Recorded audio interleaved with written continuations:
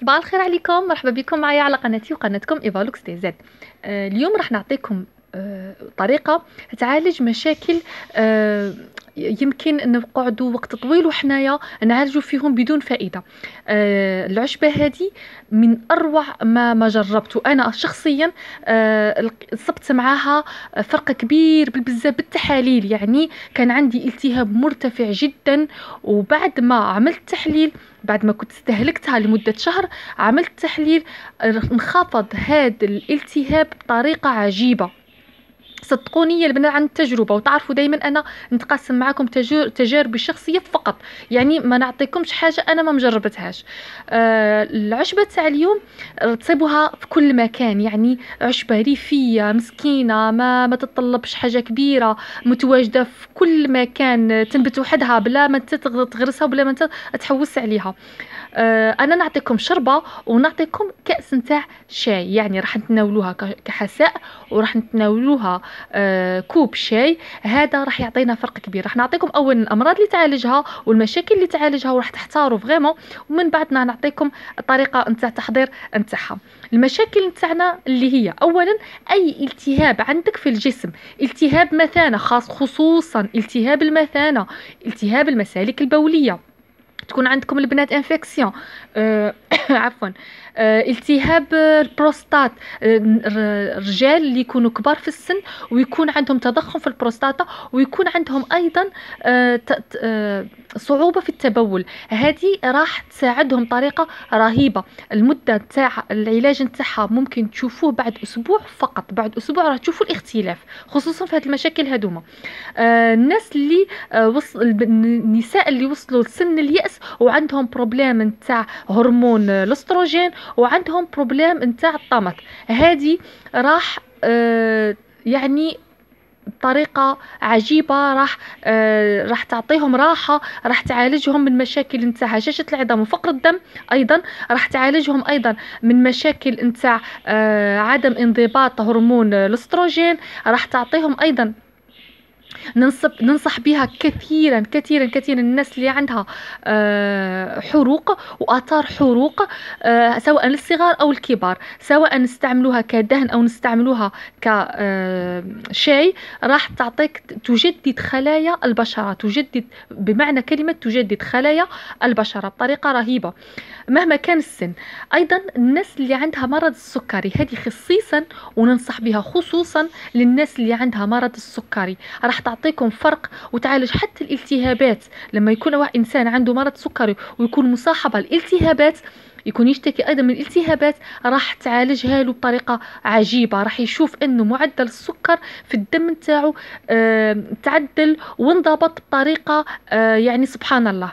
أيضا الناس اللي عندهم ضغط الدم راح تفيدهم كثيرا، الناس اللي يعانوا من نزيف من البواسير، او النزيف الكثير، او النزيف يعني هكذا اللي يكون نزيف كبير من الدورة الشهرية. ايضا آلام الدورة الشهرية، الناس زمان كانوا الولادات كانوا او القابلات كانوا ينصحوها للنساء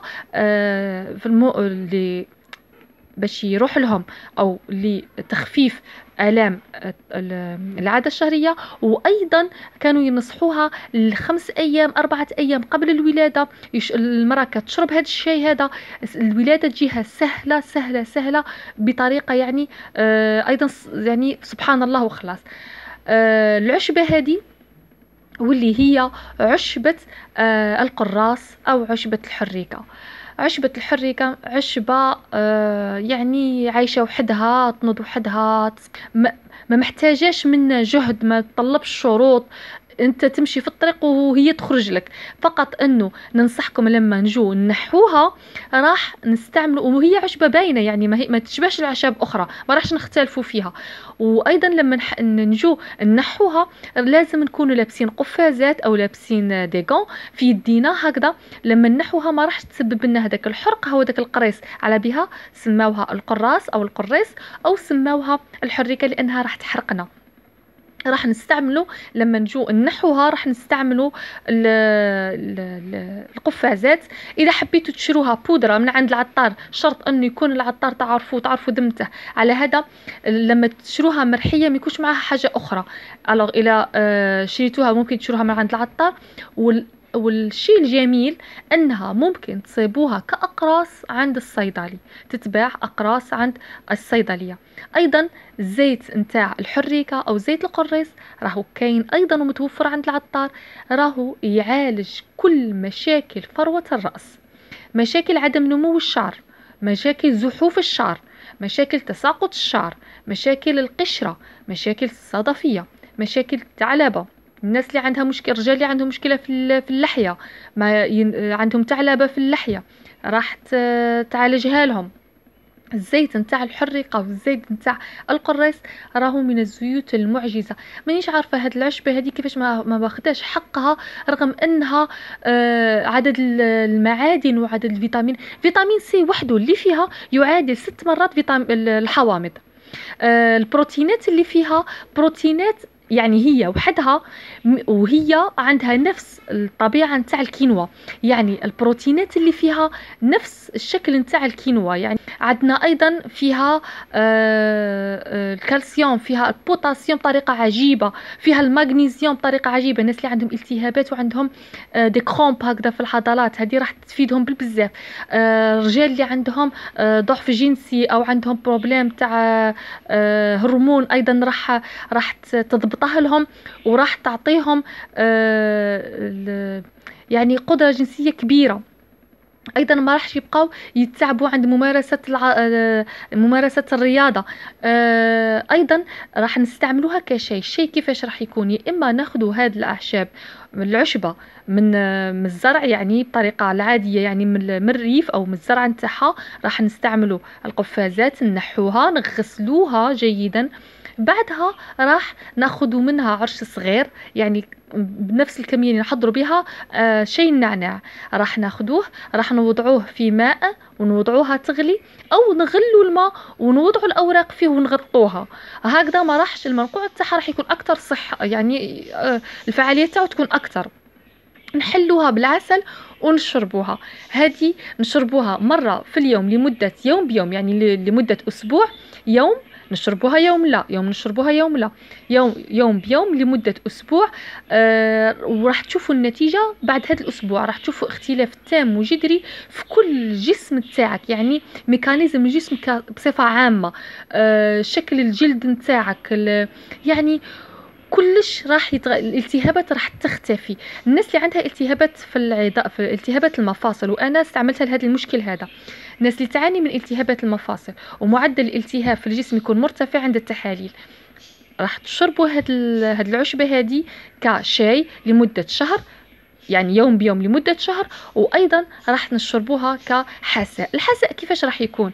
مثل ما نحضروا حساء العدس الأحمر مع القرعة الحمراء، راح ناخذوا نفس الشكل هذا، غرفية من العدس الأحمر، كمية من الكابوية الحمراء أو القرعة الحمراء، راح نضيفوا لها بصل، ثوم، جزر، راح نوضعوها على النار نقلوها نوعا ما، بعدها راح نضيفوا لها كمية من الماء، ملح، فلفل، راح نضيفوا لها كمية من الماء، بعد ما وراح نضيفوا يعني نفس الكمية نفس الشكل نتاع الشوربة هذا اللي نقدر نحضروه. هنا فقط راح نضيفوا عرش من الحريقة، مثل ما نضيفوا عرش من الكرفس، نفس الطريقة، يعني كما نوضعوا عرش من الكرفس نفس الكمية راح نوضعوها في بدالها عرش من الحريقة. فقط حاجة واحدة راح باش ما تكونش باش نقدروا نتلمسوها وما تحرقناش، راح نوضعوها ليلة قبل منقوعة في الماء العادي، راح ناخذوها ننقعوها في كمية من الماء ليلة كاملة، والغد من ذاك راح ناخذوها ونقطعوها ونتلمسوها بيدينا بدون أي مشكل. نقطعوها مثل ما نستعملوا الكرفس، يعني راح نتعاملوا معها مثل ما نتعاملوا مع الكرفس. نوضعوها مع هذا الحساء هذا، ملح، فلفل، نوضعوا الماء ونغطوه، بعدها راح نرحوها عادي، نرحو كامل هذا الحساء، راح يكون الشكل تاعو اخضر. ولا كترتوا من القراص او من الحريقة راح يكون اللون تاعها، لون الحساء يكون مثل الملوخية، مثل الحساء تاع الملوخية. راح نرحوه عادي.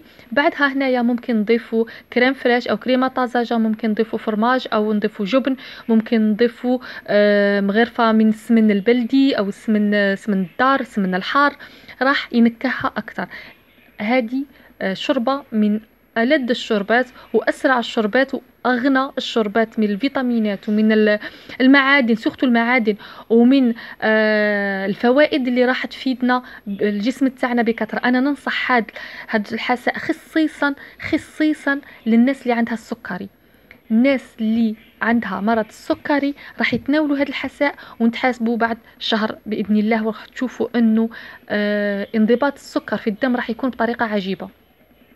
البنات اللي عندهم انفكسيون او اللي عندهم التهاب في المثانه او التهاب في المسالك البوليه راح يستعملوا الشاي تاعها ايضا يوم بيوم. في اسبوع راح تختفي نهائي، ماشي في اسبوع، في يومين راح تختفي نهائيا هذوك الافرازات، وراح يختفوا هذاك الالتهاب اللي ممكن يسبب لنا اثناء الولاده مشاكل يعني خطيره بالبزاف.